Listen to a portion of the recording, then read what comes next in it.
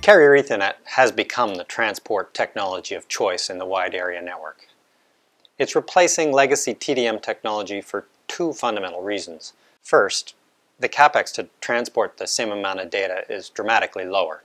Second, it's much more flexible. For example, allowing a smooth range of bit rates, different classes of service, multiple protection options, and of course multi-point services. For these reasons, Carrier Ethernet is the clear leader in next-generation telecom infrastructure. It's the transport technology in 4G mobile backhaul networks, in data center exchanges, and for high-speed access services between enterprises and the cloud.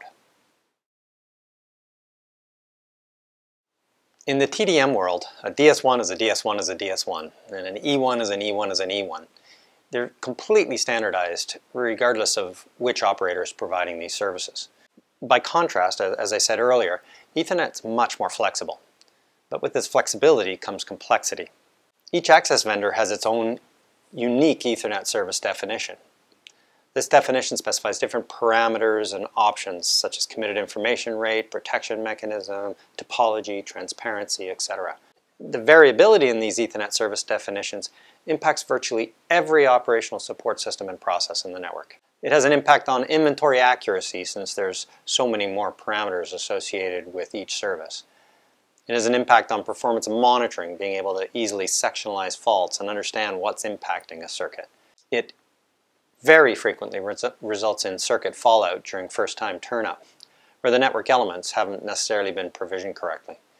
We've seen a number of operators where on the order of only 20% of the first-time circuit turn-ups are successful. And finally, on inter-carrier ordering of Ethernet circuits, when you're trying to align the service definitions between 40 different access vendors, all of which have different parameters and different handoffs, can add huge complexity and time to the turn-up intervals.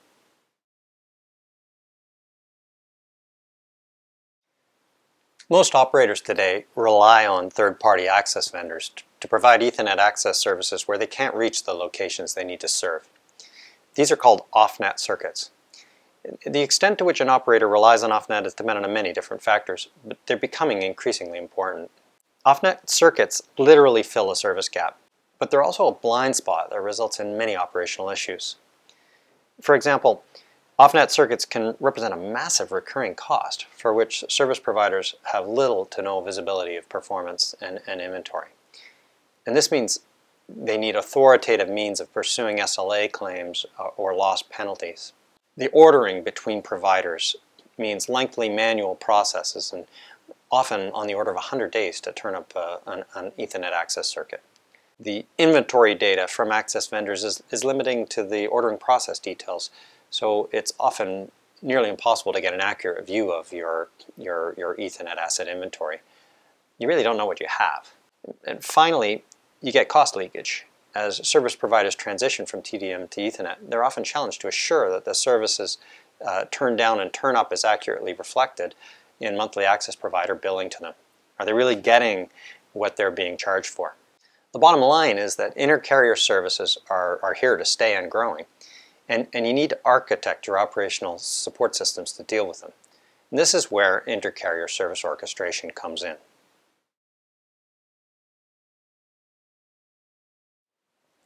Inter-carrier service orchestration encompasses four key capabilities. The first is around data integrity assurance. We know that inventory inaccuracy is a huge problem in Ethernet transport. This is where a continuous audit process is required to mine the various inventory sources and create a single authoritative source of asset inventory across all of your different access vendors.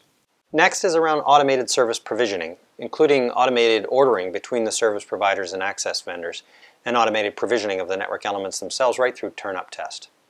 The third part of service orchestration is dynamic off-net service monitoring. You need to be able to accurately sectionalize faults between you and your access vendor. You also need extensive performance monitoring to determine if the access vendor is meeting their service level agreements. Finally, inter-carrier service orchestration needs to provide end-to-end visualization of the status of all of the Ethernet transport services, including both the on-net and the off-net portion provided by the third parties. Intercarrier services continue to grow as our world becomes more and more connected, and more of the services are provided by third-party cloud service providers. CENX is unique in providing service orchestration software for intercarrier Ethernet transport services. We leverage big data analytics to correlate the extensive data being generated by OSS tools and other sources to create a single trusted source. We audit on a continuous basis all of this data in a completely automated way so that the data is always checked and is never out of sync. We create a new generation service information model that sits on top of today's OSS tools, which is completely complementary and non-intrusive. And we have a basic philosophy that we call automate, automate, automate.